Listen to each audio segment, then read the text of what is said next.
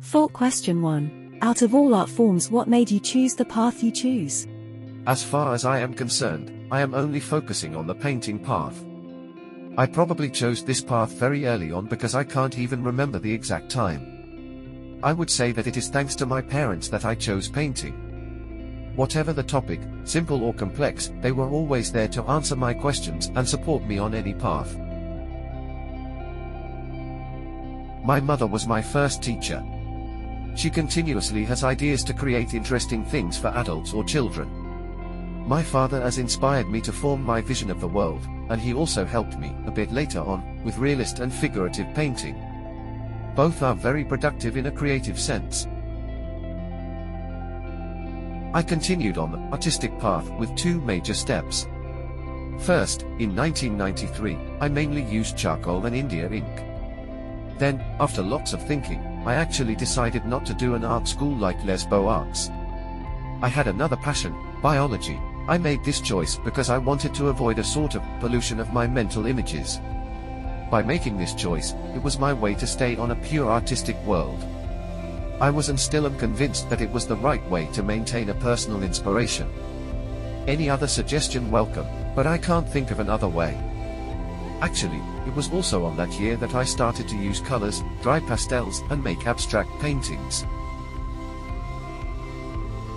The second step was much more recent, in September 2010. Up to now, the whole of my work was the result of moments, feelings, or impressions related to my past or a recent present, the cyclical unit of life and the fusion of elements around it. This is why I cannot answer the question precisely, what is the current theme of your life? The aim is for the painting to be related to your present time, your vision, and it will be the right interpretation. I suggest you do your own reading of my work. Who knows, your path might cross mine. Fault question 2.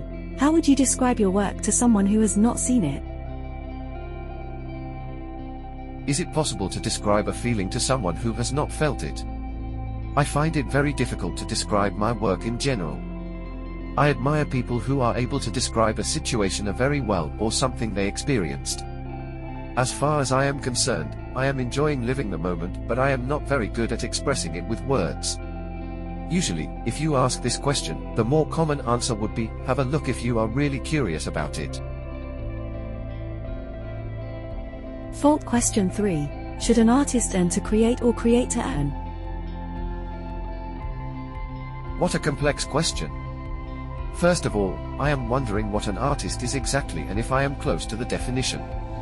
In any case, I create on a daily basis. I know both situations. I know very well about earning money to be able to paint, and I also know very well about creating to earn money.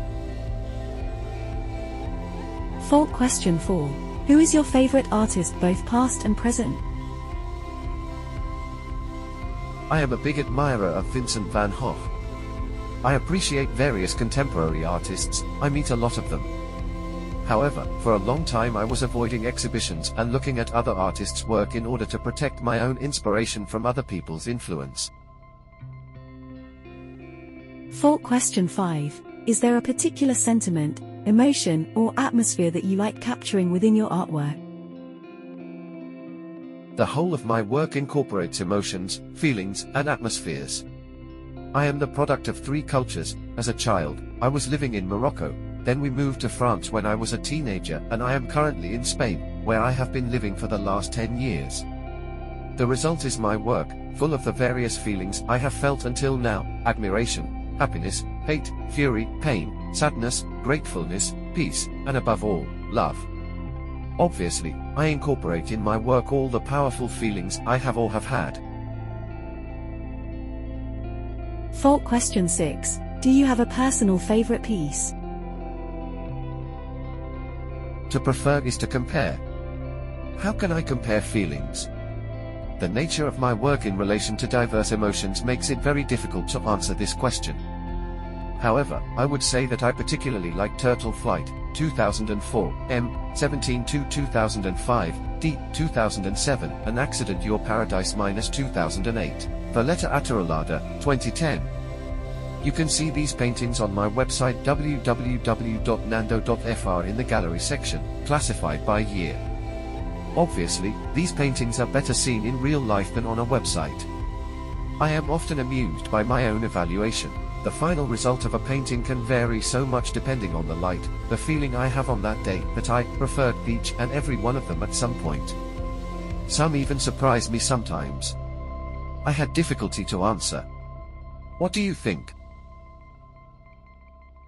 For question 7, do you believe art lies more within the concept or in the final aesthetic?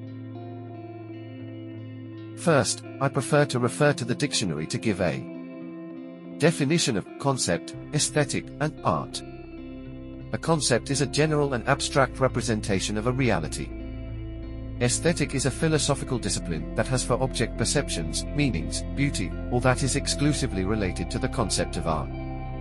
Art is a human activity, the product of this activity, or the idea of it, that consists in putting together various elements, calling on the senses, the emotion, and the intellect.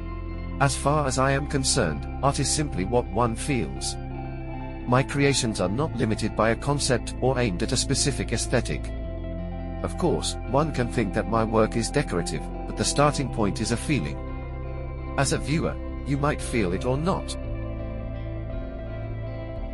For question 8, are you part of any art movement? How do you know yourself? How can you react to new situations? Once, in front of a canvas, I had in mind those questions. I was wondering if the result of my painting will be recognized, and I was wondering how the viewer might live with the painting. I only started showing my work to other people on 2007. I guess I belong to a movement of introspection, based on my own personal rhythm, which is unique. I evolved on my own, but, I have to say, it helped to have the support of lots of wonderful, unique people that I am grateful to know. Thank you for being here. The aim is still the same, create something in relation to my being, and limiting influences that I feel could contaminate me. To be part of an artistic movement would probably make me feel limited in my inspiration and creation, so I intentionally avoid it. For question 9, do you think there is any one artist or otherwise that is overrated? How can you overrate an artist or a movement? I believe we are where we should be in terms of artistic creation. What are the criteria to say that an artist is correct or not? I prefer to avoid judgments and enjoy the fact that there are some artists or movements that something are overrated. Why would I oppose my reality to yours? When someone visits my art studio, they can react immediately, feel something or not at all, and stay silent and not be moved by the atmosphere around them, created by the paintings. Each artist or movement has its place. For question 10, what are you currently working on?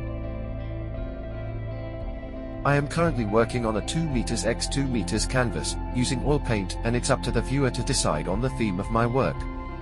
I am also preparing a portfolio, on paper, and working on some changes on my website www.nando.fr, as well as preparing something in New York, but it is at very early stage. I will let you know more soon, hopefully. And I've also got some special supporters that I would like to thank, like Malika in Paris. For question 11, what is a typical day for you? Are you free to focus solely on your artistic desires? There is no typical day as such for me. Even though I am trying to create a routine, there are always changes in my plans. I usually get up early in the morning, listen to music and enjoy thinking about something beautiful. The rest of the day is unpredictable.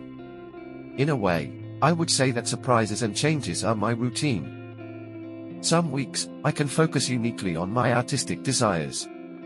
However, I do not plan a certain amount of time to be spent on a painting or on my artistic desires in general. There is no better moment to feel good than right now. For question 12, what is your fault? I don't speak much, I really appreciate silence, doing nothing, and I sometimes happen to be a bit too direct when I communicate, which might offend someone without the intention of doing so. I am also asking lots of questions until I fully understand the answer. I might look ignorant by asking certain questions, but I always prefer to try to understand the person I am talking to. I find it difficult to deal with people who don't just recognize they made a mistake and get over it. Another of my weaknesses or faults maybe, is the feeling I have been having for more than 10 years for you. Maite.